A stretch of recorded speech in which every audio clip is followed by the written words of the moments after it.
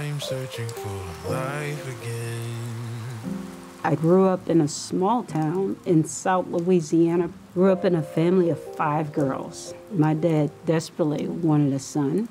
I'm searching for real again. I turned 18 and joined the Army and met my husband in the military. I only did my obligation and then followed him as a spouse in the military.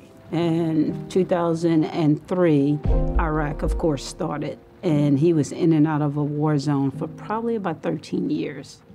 I'm searching for love.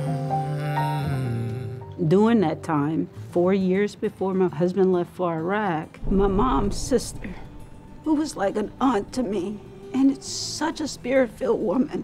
99, she was battling breast cancer.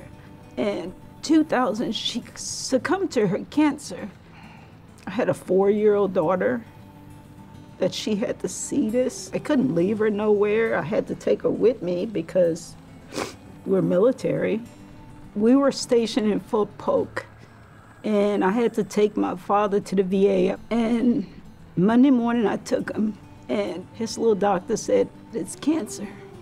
And I started to cry, and he stopped. He looked at me, he said, what are you crying for? He said, dry your eyes. The type of cancer he had was mesothelioma. So within 24 hours, I lost an aunt. And here it is, my dad told he's gonna live 6 months. 3 years into his diagnosis, I went home for the 4th of July. And we were all hanging out, and my little sister was sick. And so we went to the emergency room, and the little doctor said, you know, she's retaining water and doing a CAT scan. He said, I'm sorry. She has tumors throughout her liver. She was 22. Her child was 3. And that was Jamarius. She got to spend her last Christmas with her baby. In March, she succumbed to it. And my husband left for Iraq War 2 days later. And I came from a family of faith, a family that seen hardship, a family that knew what it's like not to have food in the freezer.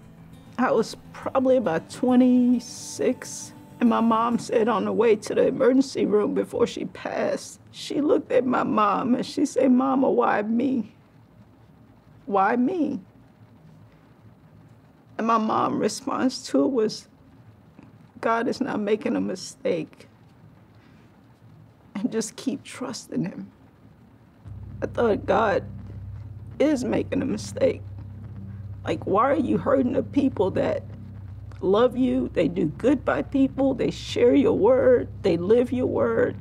For the first time in my life, I experienced a depression that I didn't understand, anger. I hated God. Not hate, I just thought, all this that I believe, how could you do this? After she died, the whole community, my whole family, Jamarius became like everybody's baby.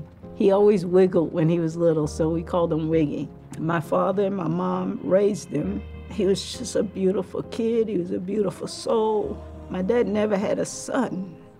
So Jamarius was his world. After my dad passed, it was tough on Jamarius.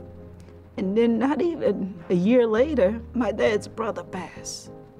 And then 2 years after that, my dad's nephew, who was like a huge mentor to him, passed. And he just told my mom, he said, Mama, I gotta leave. I wanna go see the mountains in California. And he left. Sometime throughout the night, my mom was so concerned, she was following him on his phone. My sister's a police officer, and she's head of dispatch. My mom called my sister. She said, you still at work? She said, I've been tracking him, but he stopped. And it's not like Jamarius not to answer me or call me or text me. And so my sister said, well, let me call. There were 7 highway patrol areas, and the first one she picked, the guy answered the phone. He said, that's funny you would call. He said, I just worked an accident with an unidentified young black male. A Good Samaritan pulled him out the car, And he said he was flown to a hospital, the local trauma center. The closest to us at the time was Loma. And my mom was sent right to the emergency room.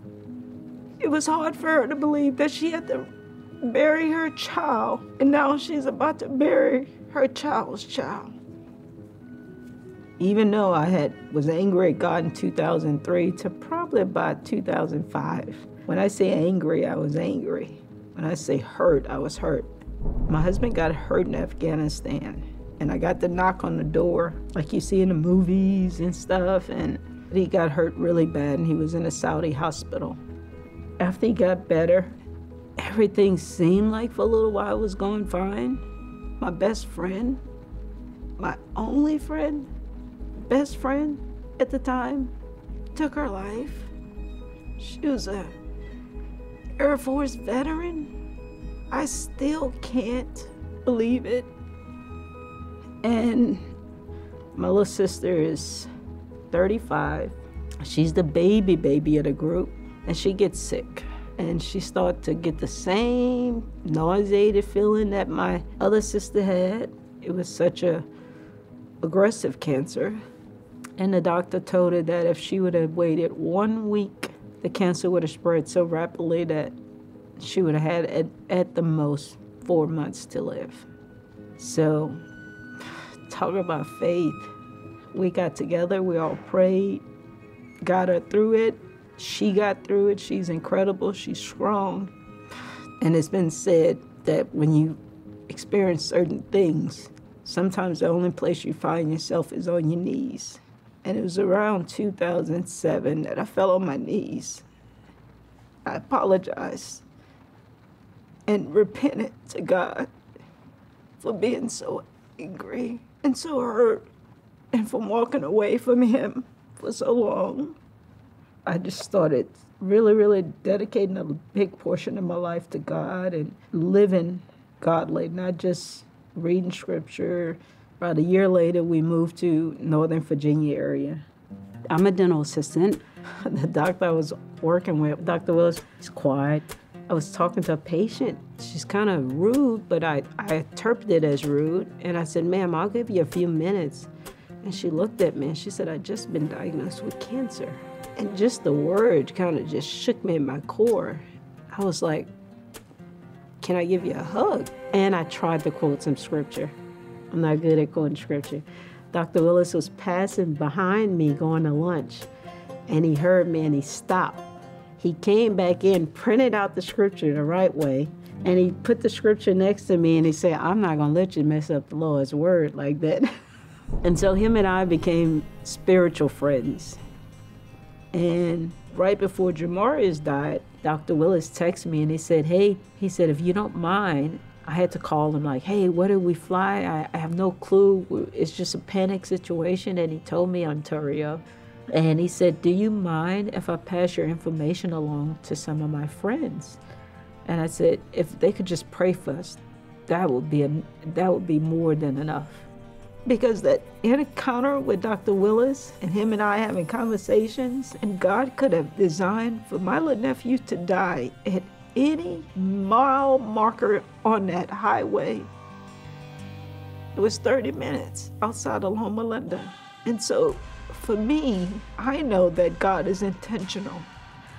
Jamarius was an organ donor. From what we were told from the Legacy program, he impacted over 200 lives. In fact, one of the recipients to his kidneys and his pancreas was on his deathbed, and he had to have both. And it's rare that you could get both. He wants to meet with me, and I thought for a little while, I told my sister, I don't think I'm ready for that. And the Spirit of God laid it on my heart to say, maybe he needs to say thank you to a family member for receiving life.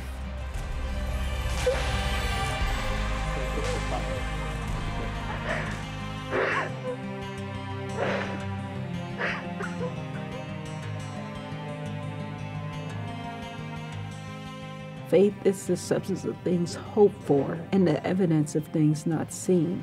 But with all the tragedies that we've gone through, biggest part of that scripture that stands out to me is the part that says hope. You have to hope that there's something better on the other side. And God said just the faith of a mustard seed is enough.